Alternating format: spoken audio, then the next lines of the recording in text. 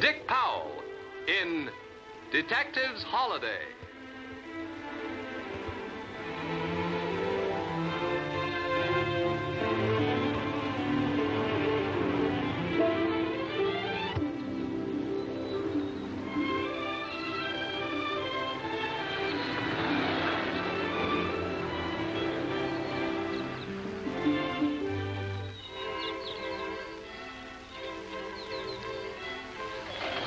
Hiya, Doc. Hello, Dave.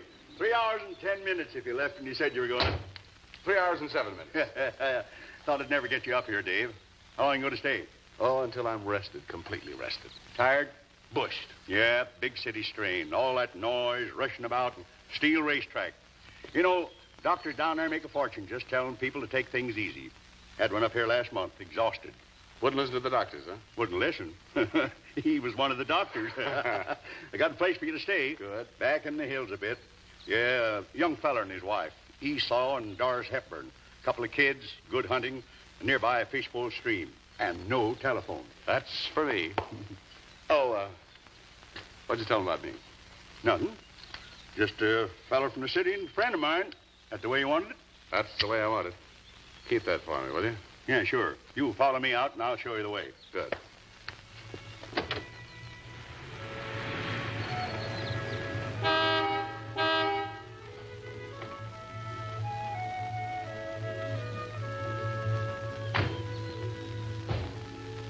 You like it? It's a picture book. Nothing here to think about except nothing. Where's your luggage? In the back. Here they are. Davy Crockett and Daniel Boone. This is John. This is Mattie. This is Dave Robinson. Hi, boys. Hi. Where's your pop? Inside. All right. Hey, Pop, it's Doc. Hey, Pop, it's Doc and our new boarder. Doris? How are you, Doc? Hello, Esau. Dave Robinson, Esau Hepburn. Hello, Mr. Hepburn. Welcome, Mr. Robinson. Thank you. See, you met the boys. Yeah, I have a feeling if I stick with them, I'll find all the game is hidden in the mountains. Oh, here's the missus. Doris Hepburn, Dave Robinson. How do you do, Mr. Robinson? Welcome to our home. Thank you, Mrs. Hepburn. Very nice of you to put me up here. I'll try to be as little bother as possible. How long are you going to stay? Yeah. Shh, boys, take Mr. Robinson's bag to his room. I want the big one. No, Here, come on now, come on. Keep going. It's a little wild up here in the morning, Mr. Robinson. I hope you're not a late sleeper. Oh, I'm going to like it here, I'm sure. I'm very grateful to you. Well, I have something on the stove. Excuse me. Well, I got to be getting back up to the office. I'll take these, Doc. Say goodbye to Doris for me, will you? I will. Excuse me, I'll walk to the car with Doc.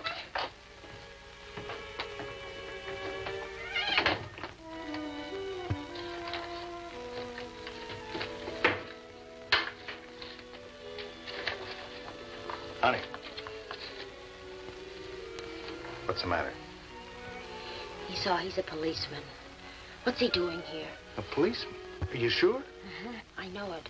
I've seen Laurie's picture or something. So what are we going to do? Nothing. You're not sure, and until you are, we can't do anything. Come on, take it easy. Seem like nice people. Yeah, best. Wonderful boys. Sure are. Doris isn't their real mother. Esau's wife died several years ago. He met Doris last year on a trip to the city. Fell in love with her, married law. Yeah, they wanted me to step into the district attorney's office next year as assistant. What's the matter with that? Nothing. Just haven't made up my mind yet. One of the reasons I took a vacation to go up here and think about it. You think a vacation is nothing but to hurry off to someplace else, take all your problems with you, and think about them in different surroundings. Yeah. I'm going to rest. I'm going to do a little fishing, a little hunting, a lot of sleeping, a lot of eating, and do a little thinking on the side. There, you see there? You're plumb wore out with work and worry. If you don't stop everything, you're going to crack up good. You drop in my office tomorrow. I'll give you a couple of pills and some more advice. Okay, Doc. I'll do just that. Take it easy. You bet. Thanks for bringing me up.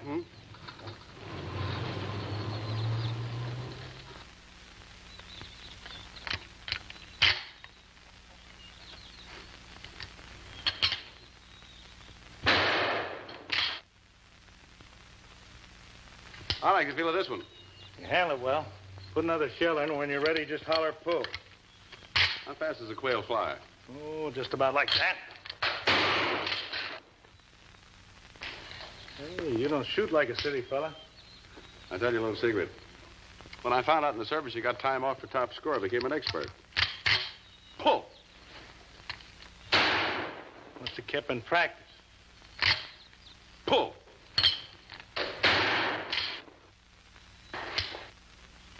Not even be in the sporting goods business, huh? One of them gun manufacturers? Pull. Might even own a shooting gallery, but I don't. Pull.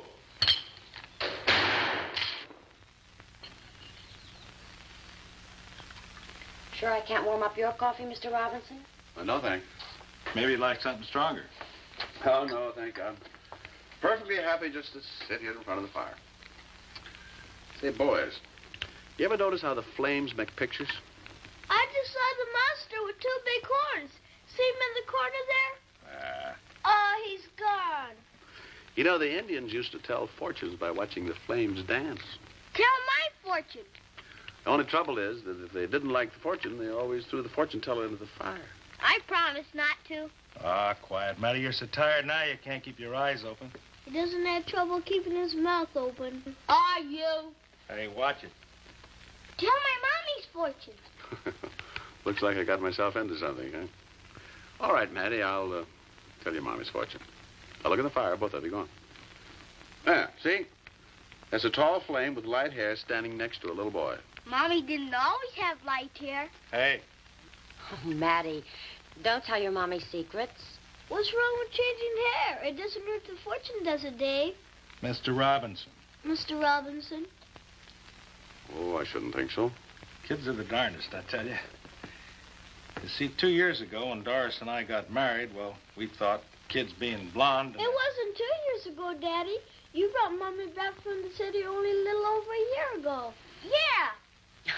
Well, now you have Mr. Robinson so confused he couldn't tell anybody's fortune. Oh, come on, Mr. Robinson. What do you see that's going to happen?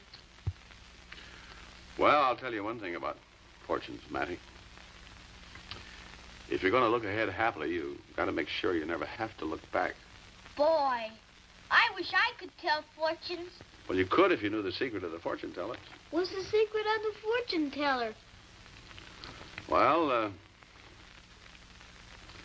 the moment you start to tell somebody's fortune, they tell you. All right, boys, time for bed. Oh, Come on, come on. Kiss your mom. Good night. Good night. I'll tuck him in.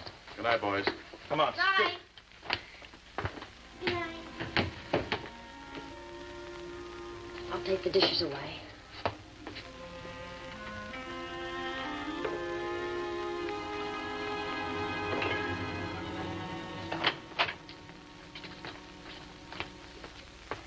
Hi, Doc. Howdy, Dave. How you been? Can't complain. Gotta make a little long-distance call, you mind? Oh, go right ahead. Help yourself. How you getting along? Oh, fine, fine. Got a little headache. You got a couple of aspirins? Sure, I'll get them right away for you. Hello? Oh, hello, operator. Could you get me State 7 2000, please, in Capital City? Yes, that's right. All right, this is, what's the number here, Doc? 214. Oh, this is 214. Yes, that's right, 7 2000. Have you called me back? Thank you. Well, you've been here 2 days now, and already you're calling the office. Some vacation. Thanks, Doc. Doc. When did you say Esau brought Doris Hepburn up from Capital City? Oh, a little better than a year ago. Why? All right, Doc, I'll give it to you straight. I think there's a warrant outstanding for Doris Hepburn under another name.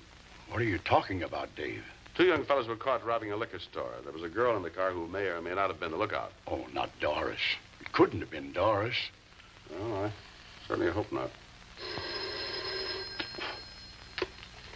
Hello? Yes. Oh, extension 620, please. Oh, how are you, Steve? Dave, you lucky dog. How does it feel to be a man of leisure? why don't you find out you can make it up here in 3 hours if you watch the speed limit? Grab yourself a weekend. You deserve it. I'll tell the commissioner you said so. Maybe you'll lend me a sleeping bag. Well, you never know. In the meantime, I want you to do me a favor. You remember that West End liquor store job? Yeah? And the girl we thought was driving the car? Yeah? Send me that photo of her, will you? Why, you got something? I may have. Send me everything he got on her, care of Doc Hendricks, Sierra Blanca. Thought you were on a vacation. I thought so, too. Oh, Steve, have the lab man retouch the photo so she comes out blonde, huh? Blonde? That's right. Send everything as soon as you can. Right away. I'll be seeing you. You might at that. Goodbye, Dave. So long, Steve. What happens? What happens, Dave, if it is Doris? Well, I take her in. Isn't that what you taxpayers put up your money for? I wonder. And I led you to her. Led you right into her house. And I fixed her up good. Doc, somebody fixed Doris up long before you did. Who? Doris.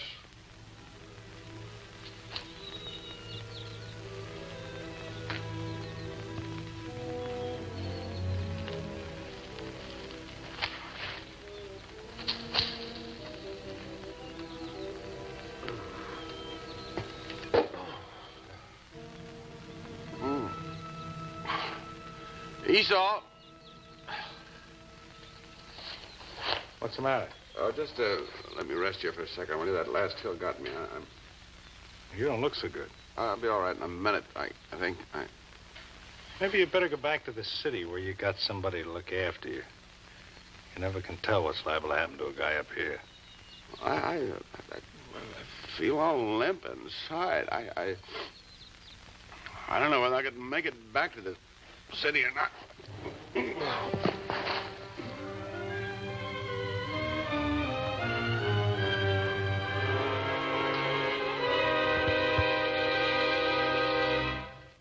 Cracked like an old plaster pitcher. First infection came along, hit him like a plague. Virus pneumonia. Can be simple, can be serious. In this case, it's serious. What can we do? Well, wouldn't like to move him. Nearest hospital's over 100 miles from here. Moving him there might make it touch and go. I'd rather keep the odds more favorable where I can. I'll take care of him. You ever had any nursing experience? Yes. Might be day and night for both of us. It's a crisis anyway. I know.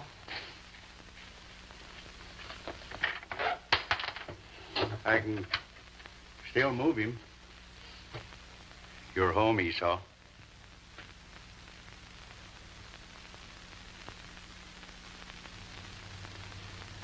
He can stay. Doc, anything I can do? Do you have a Bible? Yeah. Read it.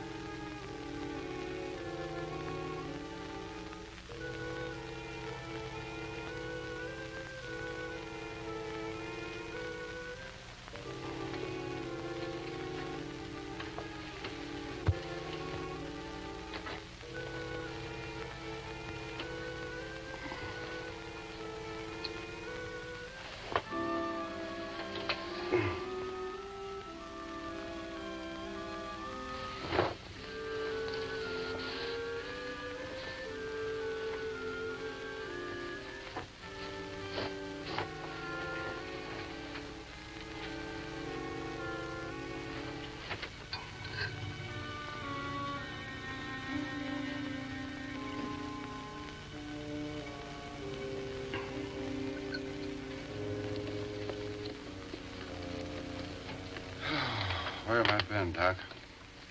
You tell me. I was scared a couple times, I know that. Me too. It's all right now, Dave. Thanks to a lot of heart, a lot of prayer, and a lot of woman. Doris, I can't seem to remember anything but Doris. She must have spent every minute with me. She didn't miss many. I gave her a pill yesterday afternoon. She's still sleeping. How can I ever repay? You can't, Dave. If you had $1 million and gave it to her, you'd still owe her a lot.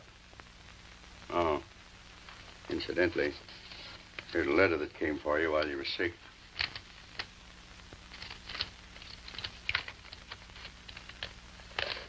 You know, one of the things I remember about the girl we're looking for is she'd been a student nurse. Goodbye, Dave. Doc, wait a minute. What do you expect me to do? Be glad that you're still alive.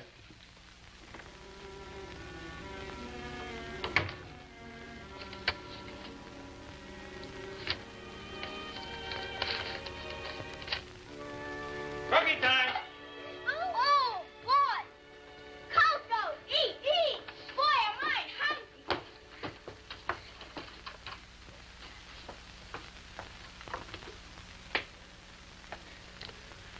I'm sure gonna miss all this. You leaving? Yes, I thought I'd leave late this afternoon. Aw, gee, Dave. What'd you have to go back to the city for? I have to work for a living, Mattie. Work? That must be terrible.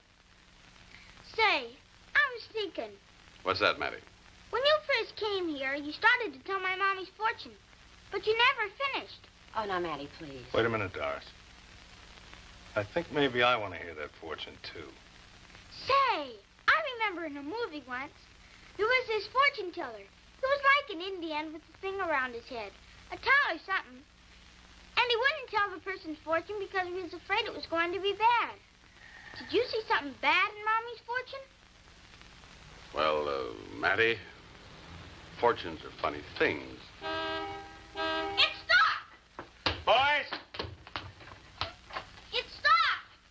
Hi, Doc! Hi, Doc! Hello, man. How are you? Hi, Doc.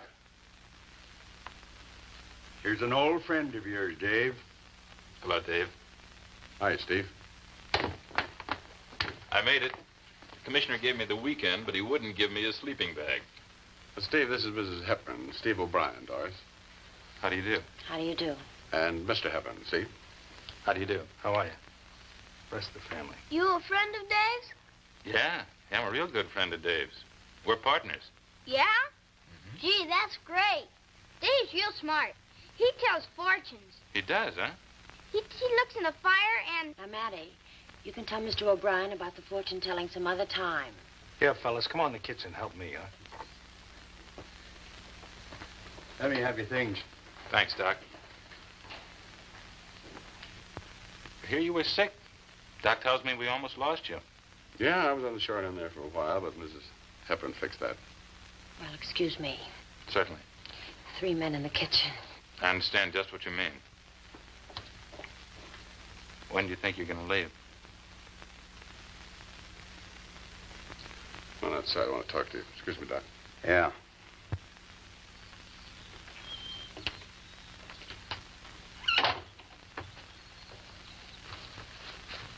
Ah, it sure is beautiful up here.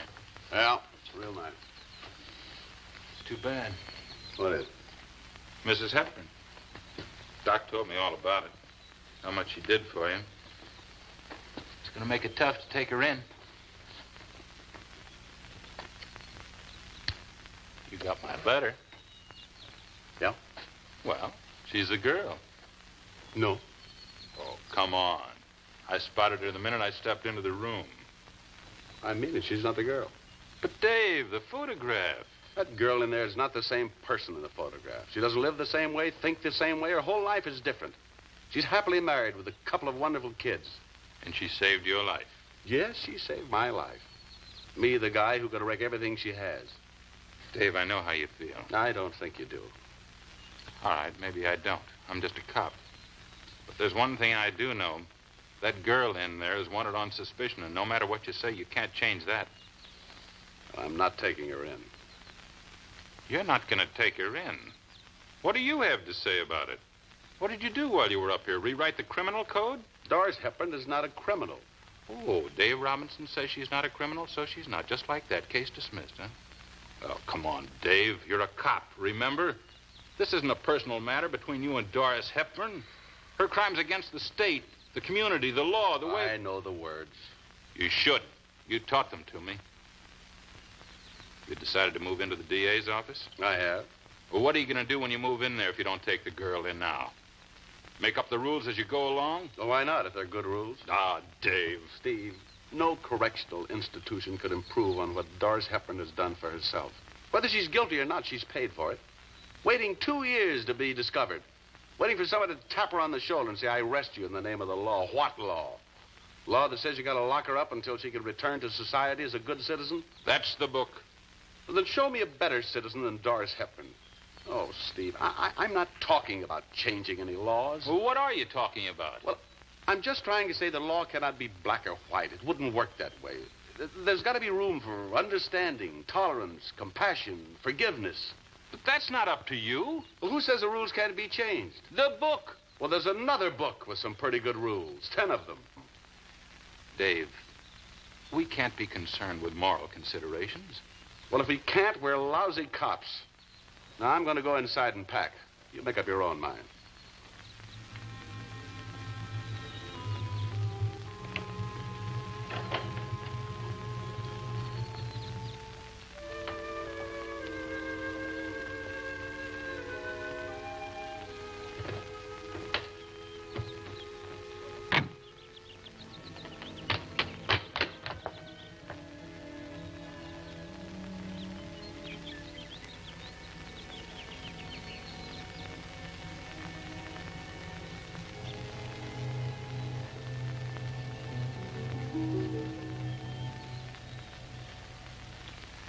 Goodbye, Mr. and Mrs. Hepburn. I'm sorry my visit was such a short one, but I'd sure like to come back again and stay for a while. You'll be welcome any time.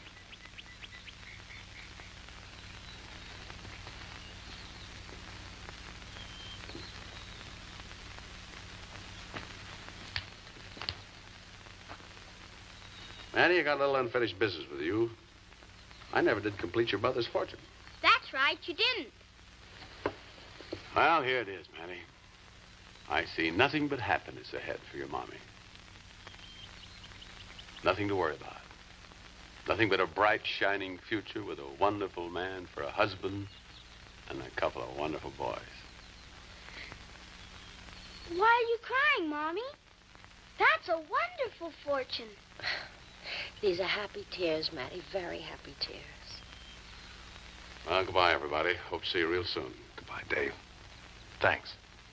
Bye, Dave. Doc? Bye, Dave. Best patient I ever had.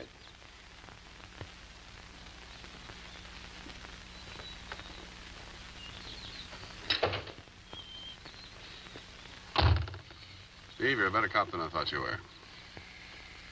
Gonna buy you dinner on the way in. Might even buy you a drink. No. I'll buy you one.